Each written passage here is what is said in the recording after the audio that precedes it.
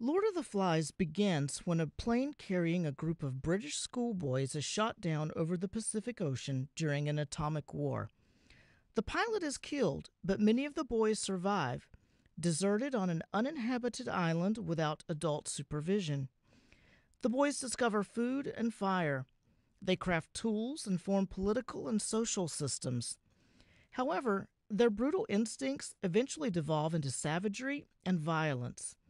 Their challenges for control demonstrate the struggles for power between democratic and authoritarian political systems. Ralph is the protagonist of the story and the elected leader of the boys. He is a handsome, confident, and calm 12-year-old.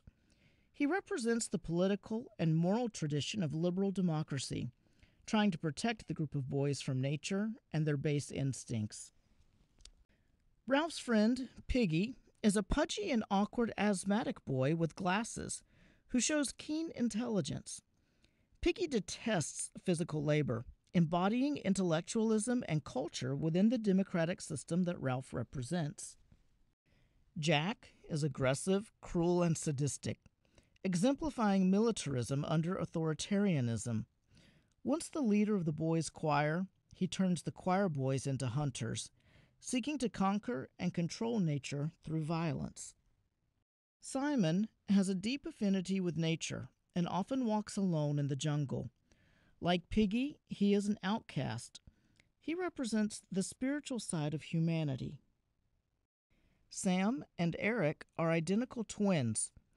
The others consider them the same person and combine their names into one name, Sam and Eric. They embody the struggle for individualism and human uniqueness. Roger is boorish and cruel like Jack and enjoys hurting others. Maurice relishes the ritual of hunting and epitomizes the mindless masses within a militant society.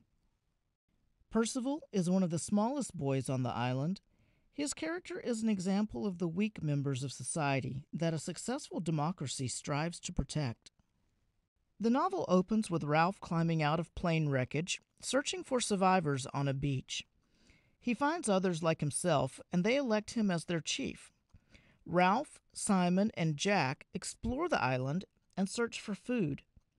Jack shows early signs of violent behavior when he tries to kill a wild piglet, but balks before he can actually stab it. Ralph calls a meeting with all the boys to set rules of order. Jack agrees with his edict because rules are an opportunity to inflict control and punishment. They all agree to use a conch shell, which authorizes its holder to speak and is available to all. Ralph instructs the boys to build a fire on the mountaintop to signal their presence to any passing ships. Piggy proves essential when his glasses are used to start the fire. The boys soon settle into a daily pattern on the island, showing decency toward one another. Jack and his choir boys turned hunters try to hunt pigs, unconcerned with their long-term survival. Ralph orchestrates the building of shelters. The youngest of the boys, known generally as the little uns, spend most of the day searching for fruit to eat and are in constant fear of an imaginary beast. Piggy, who is viewed as an outsider among the boys, considers building a sundial. Simon, the only boy who has consistently helped Ralph, enjoys walking around the jungle alone, where he finds a serene, open space with aromatic bushes and flowers. A ship passes by the island but doesn't stop, perhaps because the fire has burned out. Piggy blames Jack for letting the fire die, for he and his hunters have been preoccupied with killing a pig at the expense of their duty. Jack punches Piggy, breaking one lens of his glasses, and his hunters chant, "Kill the pig! Cut her throat! Bash her in!" They perform a ritualistic dance in which Maurice pretends to be a pig and the others pretend to attack him. Ralph becomes concerned by the irresponsible behavior of Jack and his hunters and begins to appreciate Piggy's maturity. He calls an assembly and criticizes the boys for not assisting with the shelters and not maintaining the fire on the mountaintop. The little ones express their fears of an imaginary beast, but Ralph attempts to demystify the question of the beastie. Jack then decides to abandon established rules and to lead an expedition to hunt the beast, leaving only Ralph, Piggy, and Simon behind. Piggy warns Ralph that if Jack becomes chief, the boys will never be rescued. That night, during an aerial battle, a pilot parachutes down to the island. The next morning, as the twins Sam and Eric are adding kindling to the fire, they spot the dead pilot and mistake him for the beast. When they alert the others, Jack calls for a hunt. Ralph decides to join the expedition to find the beast, despite his wish to rekindle the fire on the mountaintop. The next morning, the boys gather on the beach to discuss what the hunters saw. Piggy remains skeptical that there actually is a beast. Ralph dismisses the hunters as boys with sticks, but Jack accuses him of calling his hunters cowards. Jack attempts to assert control, calling for Ralph's removal as chief, but when Ralph retains the support of the other boys, Jack runs away, crying. Piggy tells the group that they are better off without Jack. If the beast prevents them from getting to the mountaintop, he says, they should build a fire on the beach. Simon leaves to sit in the open space that he found earlier. Far off along the beach, Jack claims that he will be the chief of the hunters. He will lead them to Castle Rock, where they will build a fort and have a feast. The hunters kill a pig, and Jack smears the blood over Maurice's face. They then cut off the head and leave it on a stake as an offering for the beast. The pig's head is a symbol of the lawlessness and violence that motivates Jack's desire for power. Jack lures the other boys with hunting and meat, and all of them, except for Ralph and Piggy, join him. Meanwhile, Simon finds the pig's head that the hunters had left. He dubs it the Lord of the Flies because of the insects that swarm around it. He believes that it speaks to him, telling him how foolish he is and that the other boys think he is insane. Simon falls down and loses consciousness, then wakes up. He wanders around to find the dead pilot that the boys perceived to be the beast, and realizes what it actually is. He throws up in disgust, then rushes down the mountain to alert the other boys. Ralph and Piggy search for the other boys to check on them. When they find Jack, Ralph and Jack argue over who will be chief. When Piggy claims that he gets to speak because he has the conch, Jack tells him that the conch does not count on his side of the island. As a storm begins, Simon rushes from the forest, telling them about the dead body on the mountain.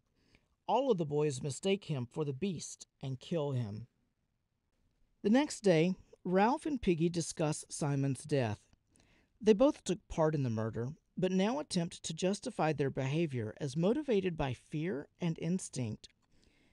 The only 4 boys who are not part of Jack's tribe are Ralph and Piggy and the twins, Sam and Eric, who helped tend to the fire relocated from the mountaintop to the beach.